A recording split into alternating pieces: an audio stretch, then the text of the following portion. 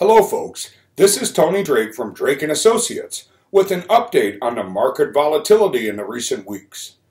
After months of relative calm, market fluctuations are causing many investors to wonder what's happening to the economy. During times like these, viewing events in their proper context is imperative. This video is an effort to provide you with some clarity and perspective as we move forward. The market started 2018 with the wind in their sails, and investors watched as indices continued their nearly straight-up trajectory from 2017. Then after the S&P 500's best January performance since 1997, stocks have been taking a big dive at the beginning of February. On Monday, February 5th, the Dow and S&P 500 each lost more than 4%, and the Nasdaq's drop was nearly as significant. The next day, all three indices posted positive returns. We understand how unnerving these fluctuations can feel, especially headlines shouting fear-inducing statistics. Our goal is to help you better understand where the markets stand today and how to apply this knowledge to your own financial life. When markets post dramatic losses or whipsaw back and forth, many people wonder what causes the turbulence, and many assume negative financial data has to be to blame.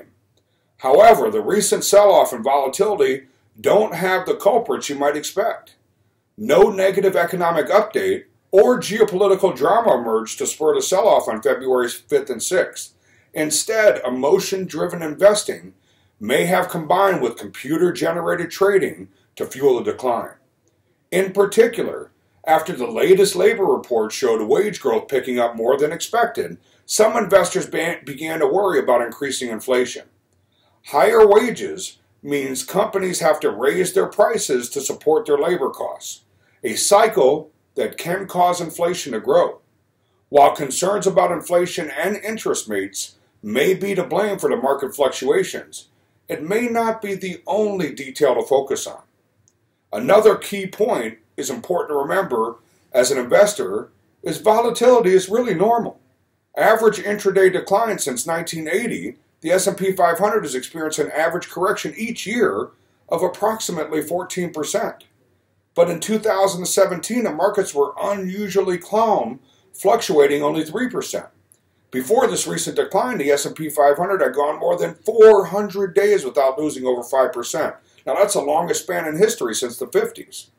Our takeaway, market fluctuates, and the recent lack of volatility is what's truly unusual. Percentages versus points is really important.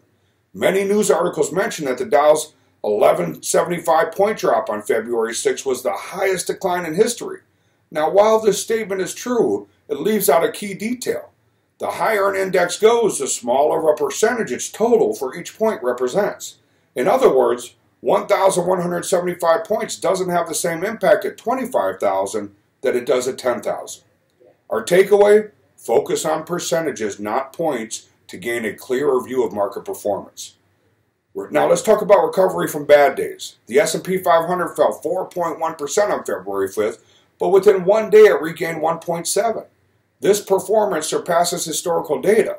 If you analyze the S&P 500's 15 worst days where the index lost an average of 8.16%, stocks were still in negative territory one day later. But in 13 instances, stocks were back up within a year about 21%. They were always in positive territory 5 years later.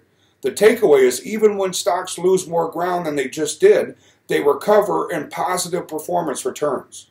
In August of 2011, the S&P 500 lost 6.66% in one day. At that time, the European debt crisis was in full swing. The U.S. had lost its AAA credit rating, and the financial sector was reeling. Volatility measures indications that many investors were becoming worried. Facing that situation, impulses to leave the market and avoid further losses may have arisen for a lot of us. As is so often the case, however, staying invested really paid off. Only a year later, the S&P 500 had gained over 25%. Over short periods of time, the market trades on fear, anxiety, greed, and even emotion. Over the long term, however, economic fundamentals drive the markets. Thankfully, a variety of data indicate that the economy continues to grow. The labor market added 200,000 new jobs in January and beat expectations. Average hourly wages also increased, bringing 2.9% growth in the last year, the largest rise since 2008 to 2009. What about corporate earnings? Well, the majority of the S&P 500 companies who have reported their fourth quarter results have beaten their earnings estimates. For the service sector, the latest reading of what's called ISM Non-Manufacturing Index, now that tracks performance and expectations for service sector businesses, hit its best level since 2005. Now, how about us as consumers? Well, the most recent data indicates that personal income and spending are on the rise. As investors try to determine whether inflation is on the rise and higher interest rates are imminent, we could definitely see some volatility continue. After last year's smooth sailing in the markets, these fluctuations may feel harder to withstand. The reality is equities don't move up in a straight line. Even if volatility is here to stay, we know that price changes can provide new market opportunities.